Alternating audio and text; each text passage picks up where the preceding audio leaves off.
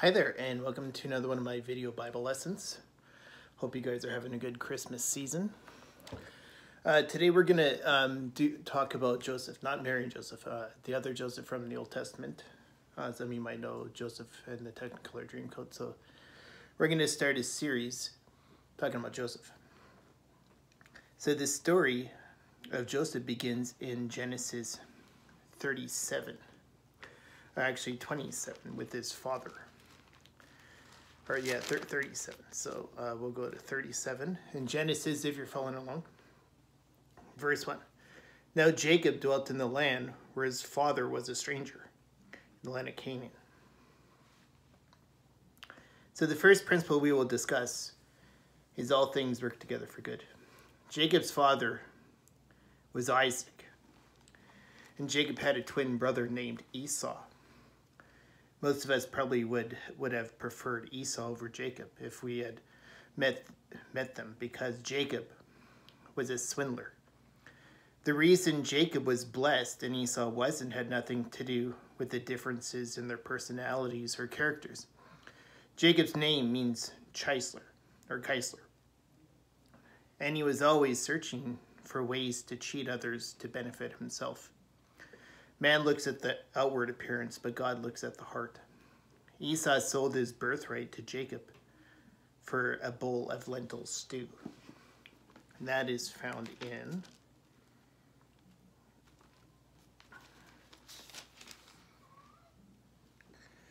Genesis 25, verse 34. And Jacob gave Esau bread and stew of lentils, and then he ate and drank and rose and went away. Thus Esau despised his birthright. In Genesis 27, one of the most familiar stories about Jacob is recounted. Jacob's father, Isaac, was old and nearly blind, and Isaac called Esau and asked him to hunt for wild game and prepare his favorite meal. Isaac was speaking to Esau, and Esau's mother, was listening. And after Esau left to hunt, Rebekah relaxed. And what she had heard to Jacob, or relayed.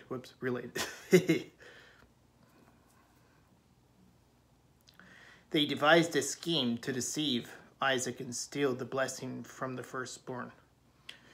Rebekah prepared a meal for Jacob. She put the skins of goats on his hands and neck and sent him to his father with the stew. Because Jacob didn't sound like Esau, Isaac asked him to come near so he could feel his hands. And when he felt the gold hair on Jacob and smelled the aroma of the outdoors, Isaac blessed him with the blessings of the firstborn.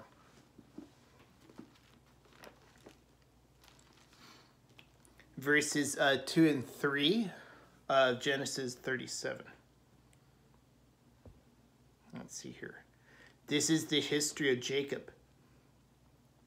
Joseph, being 17 years old, was feeding the flock with his brothers. And the lad was with the sons of Bilhah and the sons of Zilpah and his father's wives. And Joseph brought a bad report to them and his father.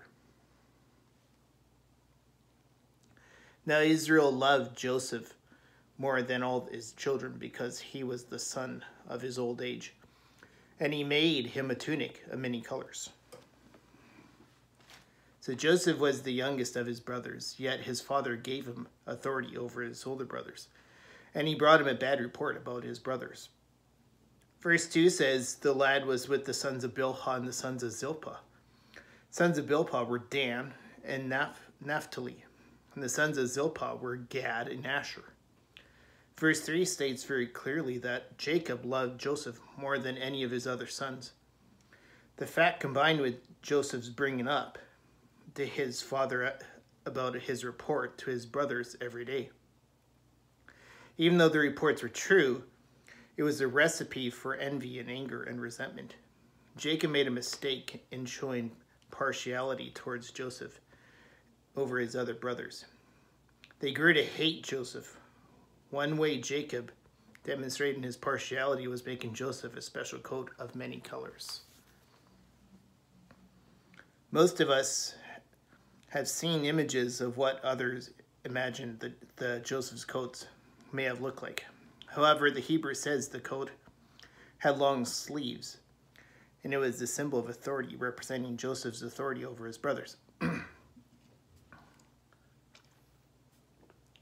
Every time his brothers saw him coming toward him, wearing his coat, it was a reminder of his authority over them. Verse 4. But when his brothers saw that their father loved him more than all his brothers, they hated him and could not speak peacefully about him. So the hatred of Joseph's brothers began here.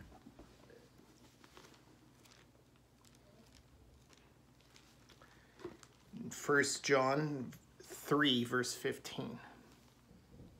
Whoever hates his brother is a murderer, and you know that no murderer has eternal life abiding in him. So because Joseph's brothers hated him, they were guilty of mental murder, which manifests later in this story. How did the hatred build in the hearts for Joseph?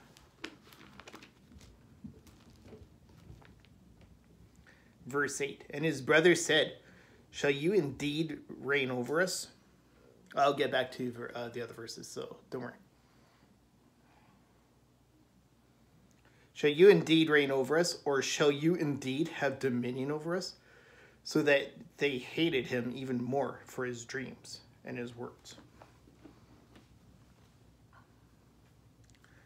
So notice what happened here in the middle of verse 8. They hated him even more. Sometimes an individual may feel justified by hating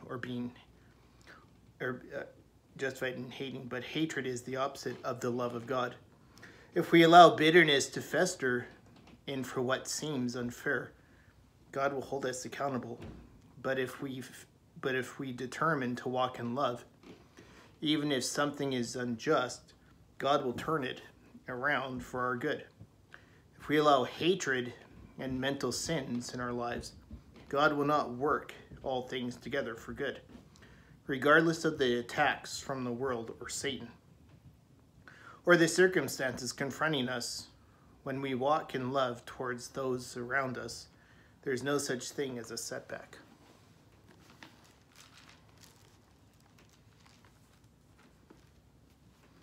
Verses 18 to 20. Now when they saw him afar off, even before he came to them, they conspired against him to kill him. And they said to one another, look, this dreamer is coming. Come, let us now kill him and cast him into the pit. And we shall say, some wild beast have devoured him. We shall see what becomes of his dreams. I will discuss that more, because like I said, we're covering all the chapter, but some I'm going out of place, but we will cover every single chapter and every single verse.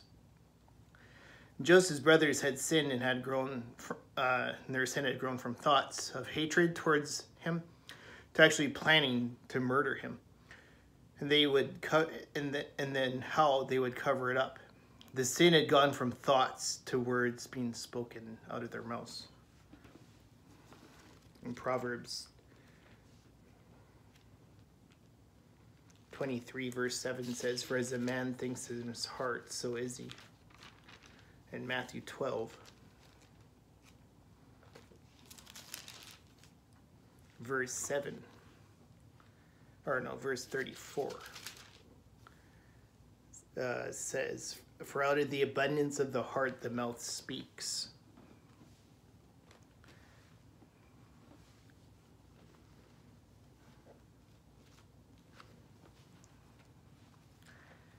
So what the brothers say is, look at this dreamer. What was in their heart that they had been given voice? They were beginning to mock Joseph, and in verse 20, they verbalize what they planned in their hearts and in their actions. We will kill him and we'll see what becomes of his dreams. Back in verse 4, When the brothers saw that the father loved him more than all his brothers, they hated him and could not speak peacefully about him. From verse 4 on, Joseph's brothers did not address Joseph cordially. There was no peaceable conversation between them. It was likely some of us have been in a similar situation where there was an invisible wall hindering communication between one another. And regardless of what was said to assuage the block in communication, the problem was not solved. So that is the end of lesson 1 in Joseph. We will get into what happens with his brothers and see what happens to Joseph in the future. So we'll leave it there and we'll continue. I'll try and post more maybe tomorrow or next week. I know it's getting close to Christmas, so I thought this was a really good lesson. I'm reading about it myself. I'm learning from it. I hope you guys learn from these lessons too.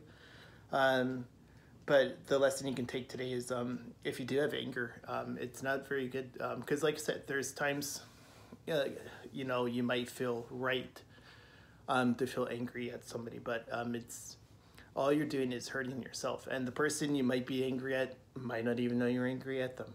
They might have done something like 1 or 2 years ago to you, but they've moved on and you're still holding a grudge, and all you're doing is hurting yourself, and you know, also hindering what could be a friendship if you decide to talk to that person. So yeah, that's the lesson for today, is, you know, forgive.